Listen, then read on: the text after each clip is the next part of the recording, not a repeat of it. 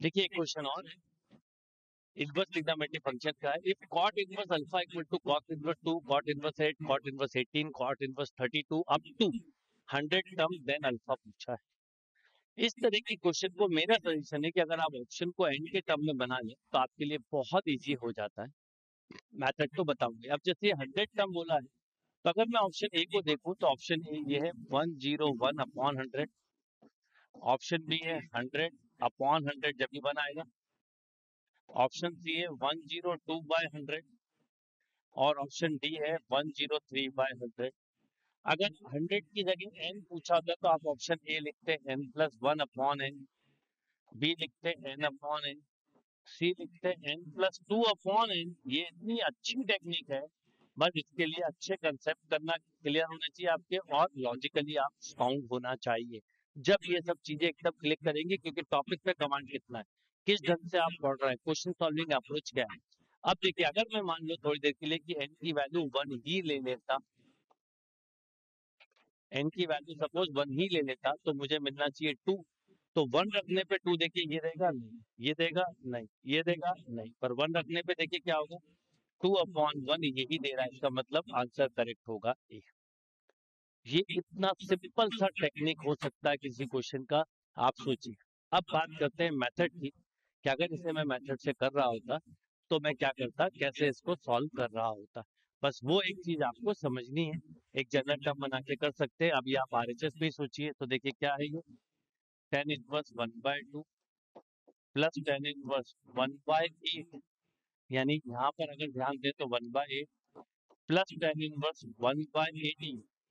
Okay, अब देखो ध्यान दो आप, तो थोड़ा सा आपको क्लिक कर जाना चाहिए कि tan इनवर्स ये 1/2 into 1 square plus tan inverse 1/2 into 2 square, क्योंकि 2 का स्क्वायर 4, 2 जा 8, प्लस tan इनवर्स 1/3 इंटू 3 का स्क्वायर है। ऐसे चलते चलते चलते ऐसा मिलेगा कि ये tan इनवर्स आपको मिलेगा 1/n into n square, right.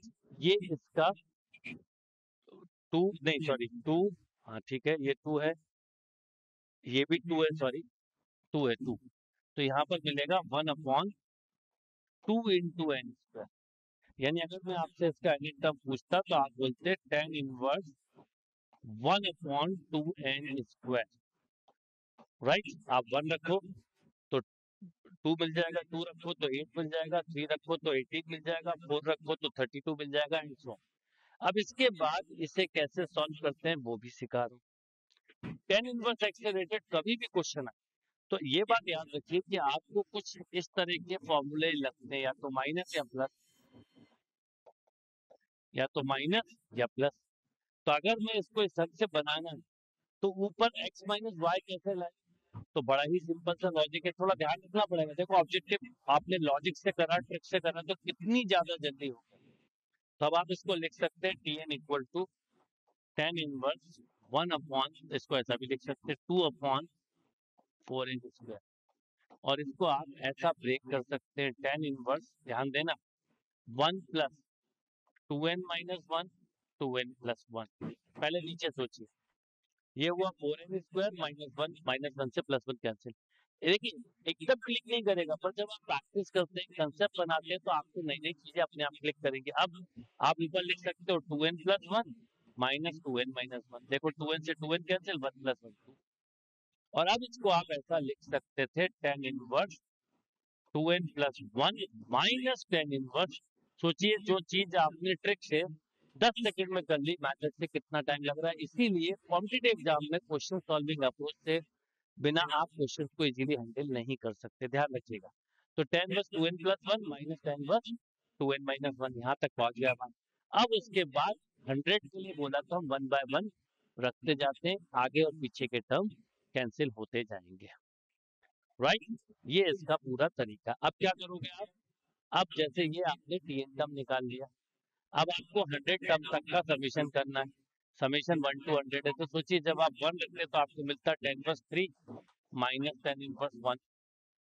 2 रखते तो आपको मिलता tan इनवर्स, जिसको ऐड करना है 4 प्लस 1 5 माइनस tan इनवर्स 3। और आप जब 100 रखते तो tan inverse 201 minus tan inverse 199।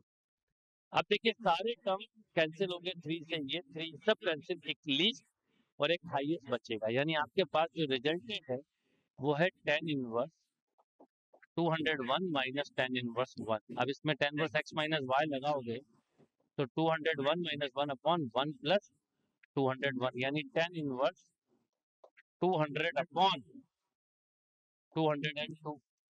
आप जिसको लिख सकते थे tan इनवर्स 100 अपॉन 101। यस और नो? ये 10 में मिला, इसका मतलब अगर मुझे इसे cot लिखना होता तो मैं लिखता cot inverse 101 upon 100, right?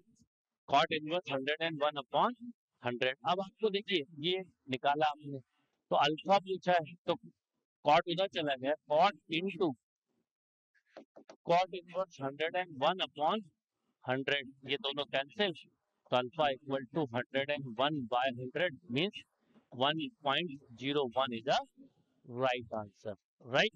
Note करिए।